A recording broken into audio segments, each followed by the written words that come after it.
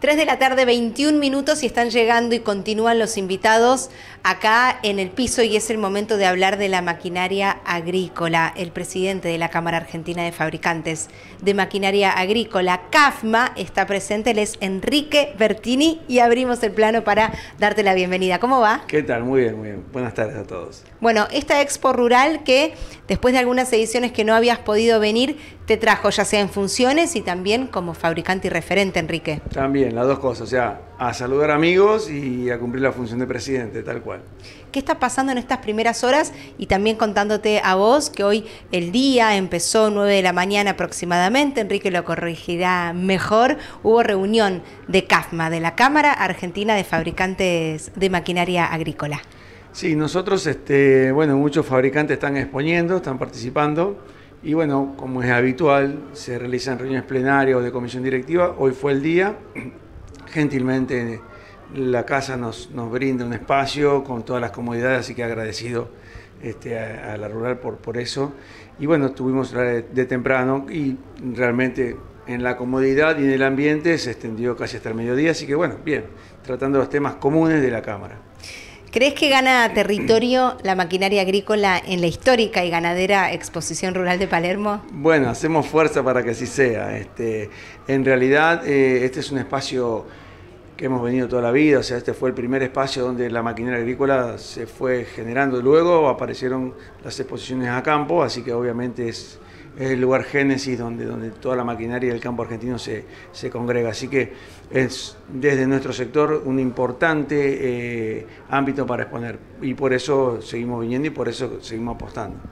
Bueno, es un respiro la Exposición Rural de Palermo a la coyuntura y con esto quiero decir, los números no acompañan afuera de lo que es este predio ferial, ¿no? Esta avenida Santa Fe, esta avenida Sarmiento, se registra la recesión en lo que es la actividad industrial y también golpea a la maquinaria agrícola. ¿Cómo empieza este segundo semestre del año tras el que se fue? Ya podemos así contabilizarlo, Enrique, con ventas bajas respecto al anterior.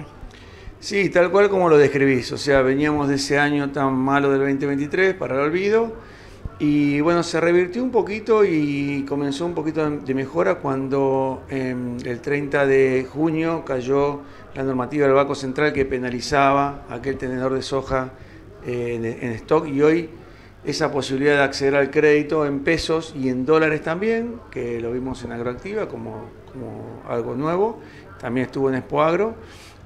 Bueno, apareció ahí la posibilidad y se concretaron a partir de ahí ventas que se venían charlando.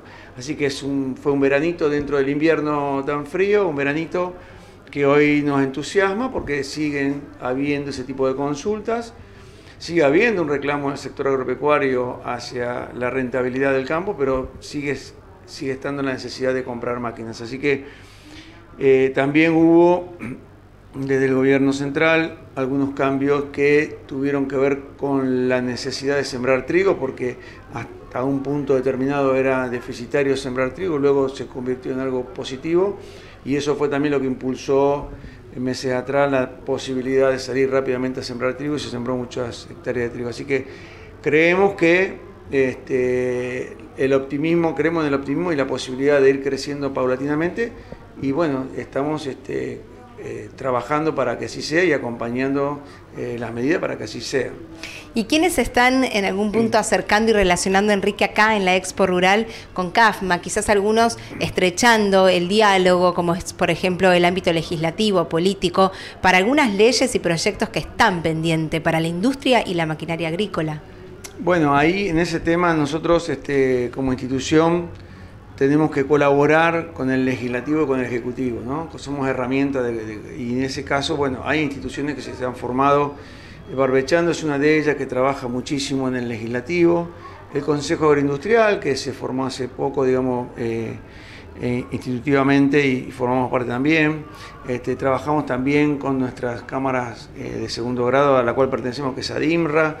Así que el vínculo con Buenos Aires es permanente y creemos que a través de estas instituciones, como otras privadas, como va a ser APRESID, que va a estar acá dentro de poco, como la Bolsa de Comercio Rosario, que también tiene una apertura una apertura general, bueno, todo ese tipo de actividad es importantísimo. La hemos elegido como eje de trabajo, lo que es transversal. Así que estamos colaborando con ellos y este ámbito sirve para esto, ¿no? Estuvimos recién conversando con gente ahí en el stand que tiene que ver con toda esta política para llevar adelante propuestas como corresponde. Enrique, ¿qué implica y qué significa ser productor y fabricante de maquinaria agrícola en Argentina, que es particular? Qué buena pregunta. Bueno, por lo general, el fabricante de máquina agrícola es una pyme, con la característica de pyme industrial que corresponde, mucho apego con su gente, muy allegado a su entorno, muy federal, es un fabricante muy federal, está en todas partes del país, y tiene ese gran vínculo con el productor agropecuario, o sea, justamente con el que produce soja, maíz, trigo. Entonces, esa gran experiencia transcurrida en todo este tiempo hoy nos permite tener la mejor tecnología para producir alimento a nivel internacional, ¿no? Una tecnología con la menor huella de carbono y de la más eficiente en el mundo. Por eso, digamos, nuestras maquinarias acompañan en el mundo a esta tecnología en general para producir alimento. Así que estamos muy orgullosos de ser parte de un proceso de desarrollo productivo a nivel nacional que nos permite expandirnos a nivel internacional.